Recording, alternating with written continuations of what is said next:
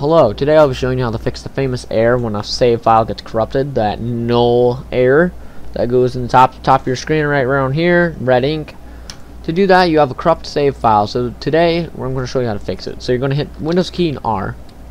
You're going to type in app data %. Going to hit OK. You're going to go to 7 Days to Die.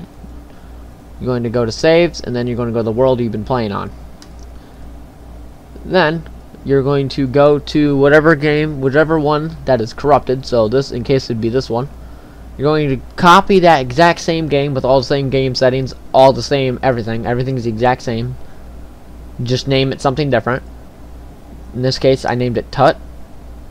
So in this case, for the main game that's broken, you're going to delete the main TTW, all 3 main TTW files right here. You're just going to delete them. Then you're going to go to your clone, and you're just going to copy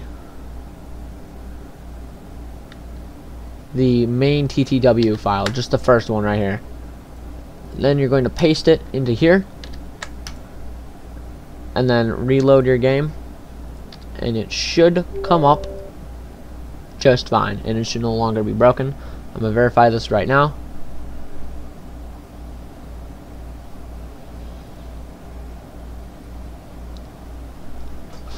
And there we go, the problem was fixed, so I'm no longer getting this null error that would have been right here when I first loaded up.